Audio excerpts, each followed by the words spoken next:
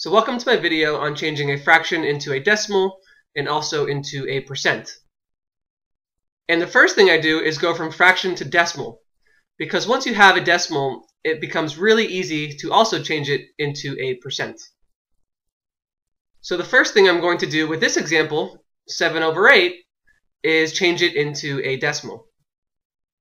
And in order to change this fraction into a decimal, we need to use long division.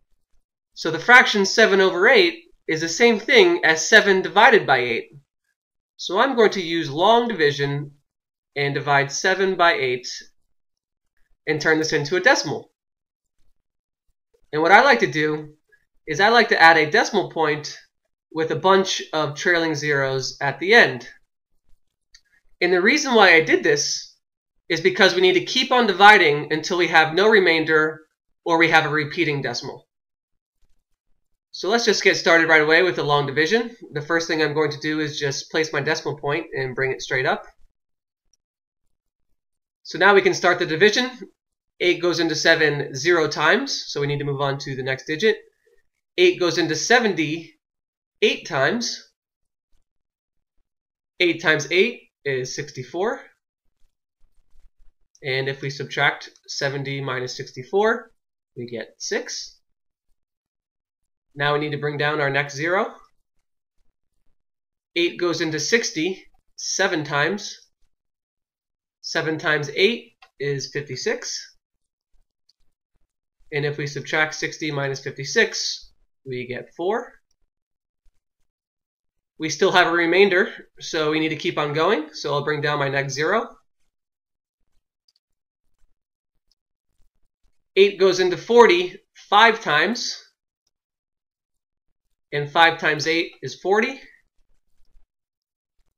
And if we subtract 40 and 40, we get a remainder of 0.